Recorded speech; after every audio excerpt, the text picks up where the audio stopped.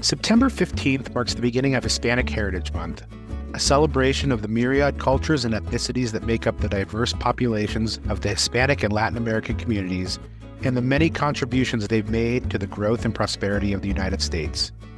Hispanic Heritage Month, which grew out of the Civil Rights Movement in 1968, is significant for the historical markers it represents. Independence for the Latin American countries of Chile, Costa Rica, El Salvador, Guatemala, Honduras, Mexico, and Nicaragua.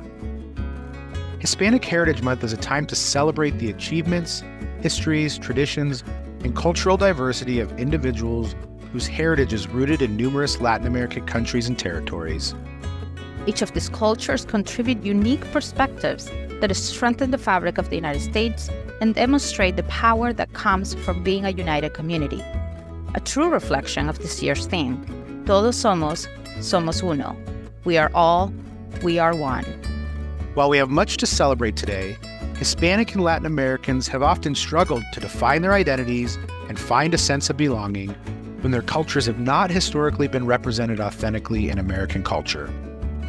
The U.S. has made great strides at becoming more inclusive by continuing to highlight the shared experiences and stories that are so important to the Hispanic and Latin American communities.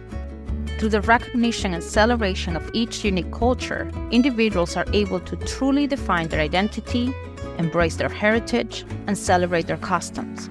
When people embrace their authentic selves and bring their distinct perspectives and backgrounds to the table, we become stronger as one nation.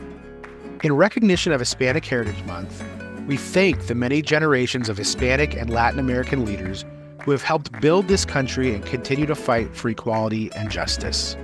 We also celebrate our Hispanic and Latin American colleagues who helped make Littler the firm it is today through their ongoing contributions. And we honor these communities and all that they bring to our work, our firm, our lives, and our country every day.